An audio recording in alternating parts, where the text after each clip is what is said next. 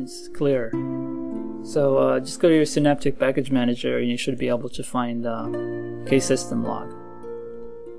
Okay, so when you open that up, you will get a bunch of logs here. If you click on SystemLog, you can see here that all of these messages that I have are all information. You can see the blue icon here.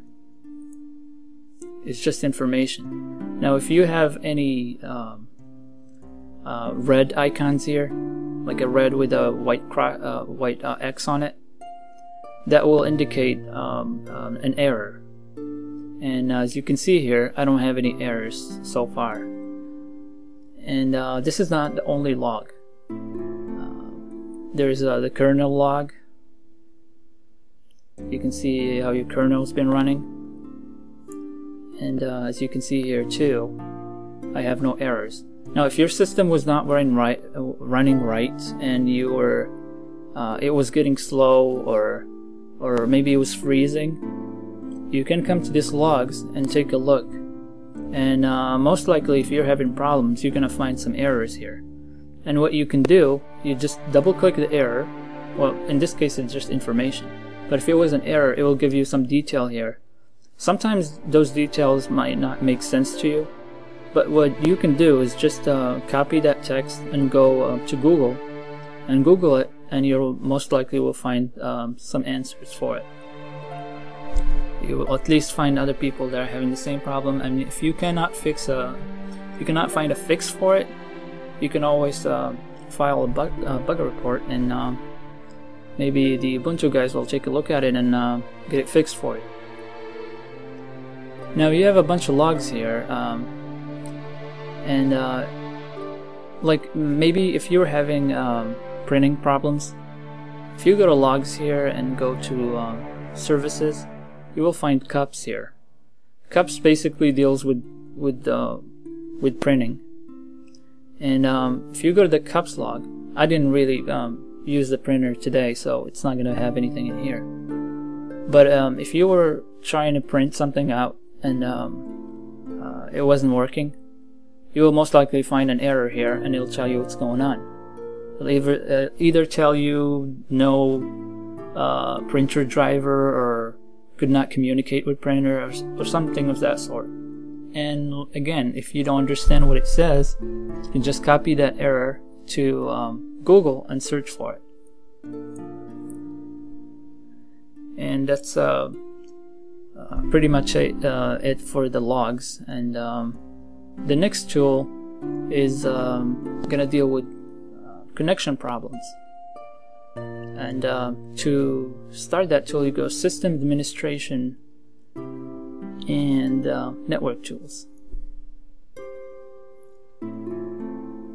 So on this first tab here, you get Devices, and where it says Network Device, you will notice that you have two, and if you have more than one network card, you're probably gonna have more than that.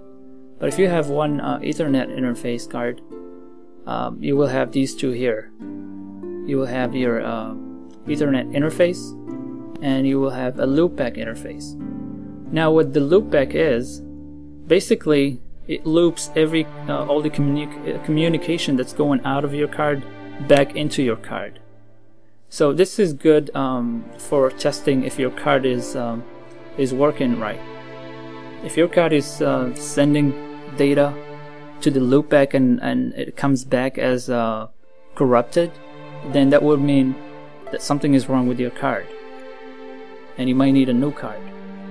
And right here, where it says IP information, if you go to IP here, it'll tell you that the address is 127.0.0.1. That address is reserved for your loopback testing.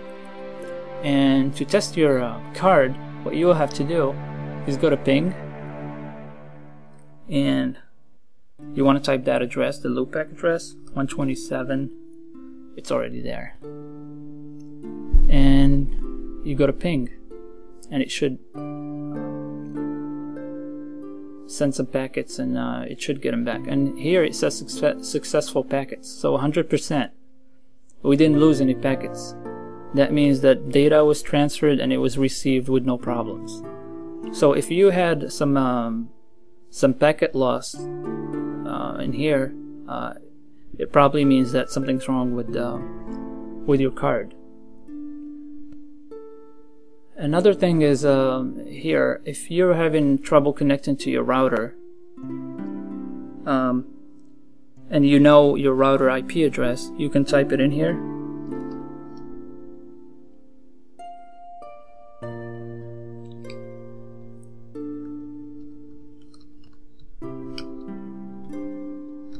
And you ping it and see if there's a connection between your computer and your router. Now I got successful packets because there's no problems with my connection. But if you had lost some packets, that might mean there's a bad connection between your computer and your router. You might have a bad Cat5 wire or whatever you use, or your router's not working right, and it could be even your Ethernet card, and I showed you how to test that. Now if you have no packets at all, it could mean that the cable is unplugged or something like that. Another thing you can use here is a trace route. If you're in a relatively big network, if you trace it, it will tell you, it will go through all the routers in the way. Like if